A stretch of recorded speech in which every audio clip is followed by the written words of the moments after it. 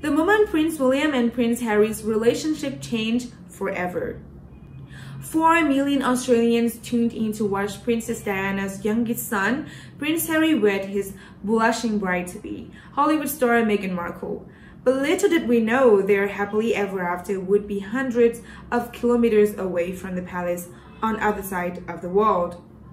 Since announcing their exit from the royal life, the Sussexes have been caught in the crosshairs of a tabloid takedown. From public admissions of the uncertainty to a war of words with the UK press, it hasn't been smooth sailing. Now, a new book is shedding a new light on one of the most widely reported stories that the Fab Four are no more.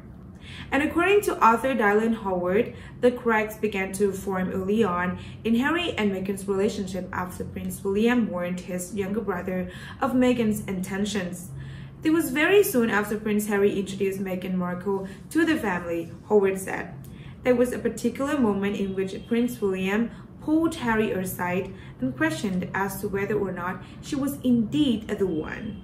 It was probably a routine brotherly question, but what it did was it caused a divisive rift between the two, and these two had been shoulder to shoulder for decades.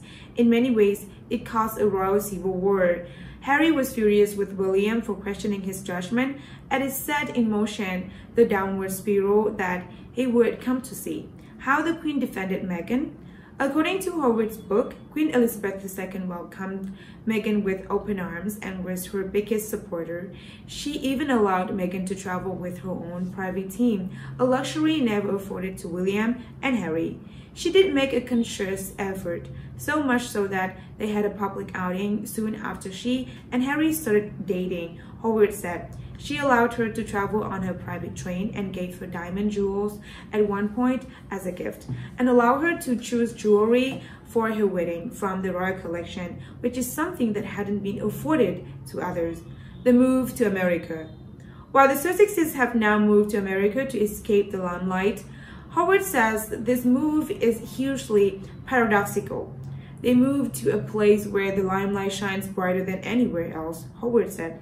The LAPD has been called to their home in Los Angeles 5 times because of their paparazzi had been flying drones over their home.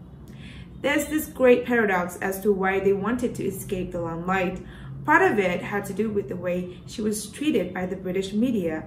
Make no mistake, she became a target of the tabloids because she was a commoner and she was American and she was black.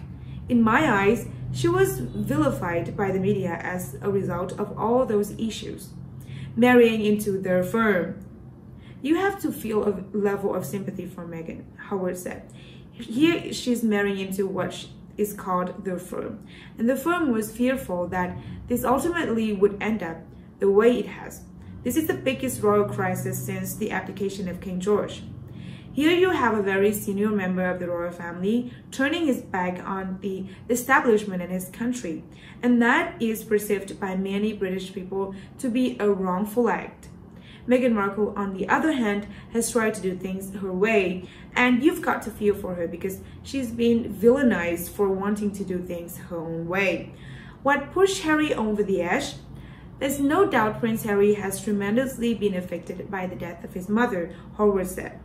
He had an inherent resentment for the royal family as a result, and a hatred of media for the way Diana was pursued.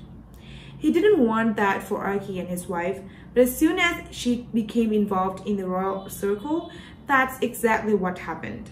In many ways, he made these actions and decisions, and she pushed him in many ways into helping to make the decisions to live a life outside of the firm at the expense of royal protocol. There's no winner in this situation.